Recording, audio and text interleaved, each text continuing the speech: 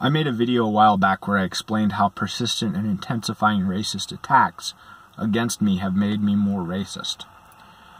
And a lot of people were confused by this because racist attacks against white people typically take the form of accusations of racism. And so people were like, well, that's a silly reaction. If somebody accused you of being a serial killer, would you go out and become a serial killer? But it's really not that mysterious or hard to understand when you break down the incentives. I mean, if we could all just be cool and be individualists and all that, there would be less of a rationale for racism. There would still be some rationale for it, or for ethnocentric behavior, because, you know, there are positive benefits in terms of trust and altruism and reciprocity, you know, for kinship and homogeneity. So, you know, there are positive reasons to prefer a homogeneous, kinship-based in-group. And, you know, there may be other reasons, other positive reasons to seek exchange and interaction with out-groups, you know, for mutual benefit. But there still are rationale for preferring in-group, homogeneous kinship-based in-groups for a great many situations, in a great many cases. But if you add to that this like persistent and intensifying racial and ethnic conflict, which is played out through accusations of racism, and these accusations of racism create, you know, they have the effect of delegitimizing your activities or your attitudes, and creating a positive obligation to cater to the demands of these belligerent accusers. Well, that's costly, okay? So they're imposing a cost in order to try and extract benefits and concessions. They're imposing a cost in order to manipulate your behavior in ways that are beneficial to them and harmful or costly to you. And so that makes these outgroups, these belligerent, hostile, malicious, parasitic outgroups, you know, correspondingly more costly to tolerate and less beneficial. And so, you know, there would be, let's say, a mild case for racism or ethnocentrism absent all that. But with all that, you know, there's a much stronger case for it. And not just for in-group preference, but for out-group hostility as well, which is something different. So these people actually, by engaging in these accusations, these constant accusations of racism, this race baiting, no matter how unfounded it is, no matter how dishonest it is, no matter how baseless it is, by engaging in that, they're actually making racism more rational. They're making racism more beneficial, because they're making themselves more costly to tolerate and less beneficial to tolerate. And so, and it's worse than that because, you know, they've broadened the definition way out. So you can actually manipulate people in this way if you've got like a narrow set of things, you know, well-defined narrow set of behaviors that you're defining as racist. And then maybe you can threaten people with these accusations and all the associated drama, and people will just be like, okay, you know, like maybe I kind of want to engage in some of those actions or behaviors or attitudes, but I really don't want that drama, so I'm just gonna steer clear of that. But once you broaden it way out to now where it's like just being white means you're privileged, you're benefiting from systemic racism, and you know, that's a stain that you can never absolve yourself of. That's a stigma you can never avoid or atone for, or, you know, whatever. And furthermore, the only thing you can do to ameliorate the most intensive of the accusations and demands is to submit to a never-ending stream of indignities and bear a never-ending stream of increasing costs, you know, to satiate these demands that are placed upon you. And then you get only a partial respite, only a partial reprieve, you know, from the most onerous of them. So they've just made this label and this stigma much harder to avoid, much more costly to avoid. And, you know, if it's just a narrow thing where there's a few attitudes and behaviors that they're targeting, and you can kind of steer clear of them for the most part, then maybe that's worth doing. But when they broaden it way out like they've done, then they really just make it impossibly costly to comply, and totally not worthwhile in any sense, in any respect, to comply and to play along with that, which is a hostile and parasitic and dishonest and racially motivated attack in order to extract benefits for their racial identity block, their ethnic victim group, or whatever it is. And the more they engage in this kind of behavior, in these kind of ways, the more rational racism becomes, because the more costly they are to tolerate and the less beneficial. If we could all just be cool and be individualistic, there would still be some rationale for racist or ethnocentric behavior, but there would be much less, and it would be much less intense. But I don't think that's likely because, one of the things they attack is meritocracy. The meritocracy is a very Western value, very ancient Western value, and Western civilization is a product of white people, and white people are a product of Western civilization.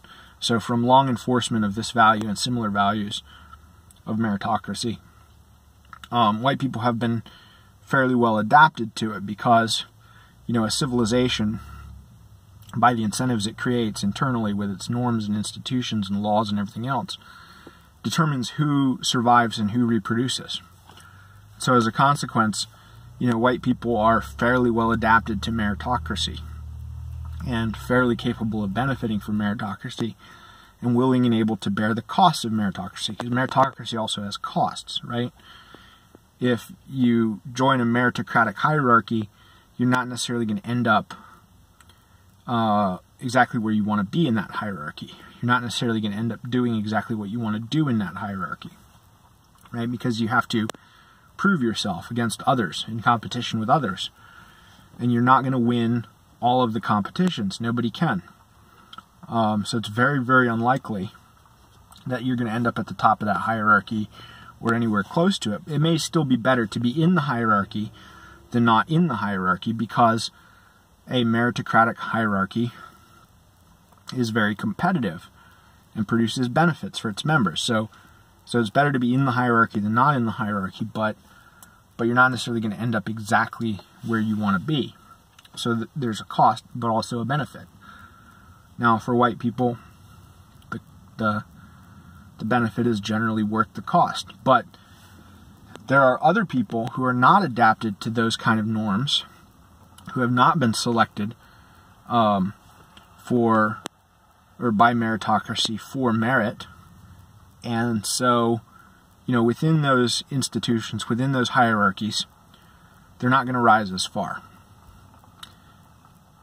at the same frequency. And so for them, meritocracy may be more cost than benefit. And so they're going to see, well, it doesn't matter how they see meritocracy. They may genuinely see it as racist or not, but they're going to be able to attack it as racist. And if they can attack it as racist, then maybe they can raise their status above what they could obtain on merit. And so that's a possible strategy for hacking meritocracy and obtaining a higher status than they can obtain on merit. And so, the more unequal certain groups are, the more likely they are going to be to engage in such shenanigans. And so for that reason, this idea that we can all just be cool and be individualists and be meritocratic is kind of a naive fantasy, because white people are selected by meritocracy, and selected for meritocracy, to be able to function in meritocratic hierarchies, and to be able to pay the costs and willing to pay the costs of functioning in meritocratic hierarchies. But other people may not be selected either for willingness or ability to pay those costs, to realize those benefits, and they're going to either perceive meritocracy as racist based on, some disparate impact doctrine where any inequality of outcomes is perceived as prima facie evidence of oppression and discrimination other untoward activities. Or they're going to claim that they do. You know, they're going to make those claims as a means of raising their status within those hierarchies. And so this gets me to a final point, which is that, you know, identity is not individually determined. And this is a point that Jordan Peterson has actually made, you know, talking about the trans stuff. He's saying, you know, no, you don't get to determine your own gender, say, or your own pronouns. It's a identity is negotiated. It's determined by everyone, you know, intersubjectively. It's not subjective, it's intersubjective. And if you're not a woman, it doesn't benefit me to agree that you're a woman. So just claiming that you're a woman is not sufficient. What are you offering me? And they're not offering me anything. They're just demanding that I recognize them as a woman. But, you know, the same is true of this racism stuff. So if somebody accuses you of being a racist, you don't just get to say, no, I'm not a racist. You know, even if that accusation is totally baseless and wrong and dishonest and malicious and manipulative and parasitic, you can't just say, no, I'm not a racist, because they're not going to accept that, right? And if there's enough of them, it doesn't do you any good. Like if it were just one crazy guy calling random people racist, it is, but it isn't, right? It's whole groups, whole ethnic blocks. And their enablers, their treacherous, backstabbing, faithless enablers within ours. All right, who perceive some benefit, whether, you know, in virtue signaling or whatever, to try and enable that kind of behavior. Or maybe they're sad sacks too, and they think if they can help orchestrate a transfer of wealth to these unequal groups, you know, maybe they can keep a share for themselves. I don't know. I don't know what all their motives are. But the point is, there's enough of them to matter. So you can't just say, no, I'm not a racist. That option isn't available to you. It's like, you know, there's a Louis C.K. bit where it's like if somebody calls you an asshole, you can't just say no, because that's not up to you. That's up to everybody else. It's like, by the same token, if somebody calls you a racist, you can't just say no, because that's not up to you. The question is, if there's somebody calling you a racist, and not just somebody, but a large group of them, you know, what is the course that benefits you the most? And it's like, well, you can accede to their demands. You can cater to their demands. You can give them the parasitic rents that they desire. You can give them the unearned status that they desire. All right, all of that is costly. It's not clear that there's any benefit other than avoiding drama in the short term. Or you can agree with them. Agree and amplify. Fuck off. Yeah, I am. Whatever. Who cares? I'm not giving you shit. You're not entitled to anything. And if you keep it up, you know, you're going to see some real racism.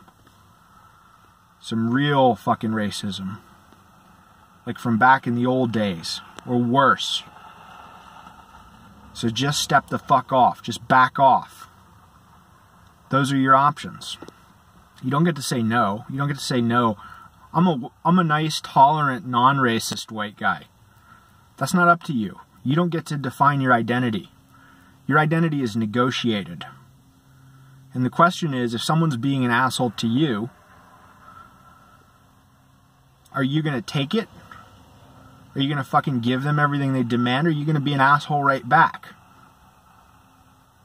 That's the only thing you get to decide.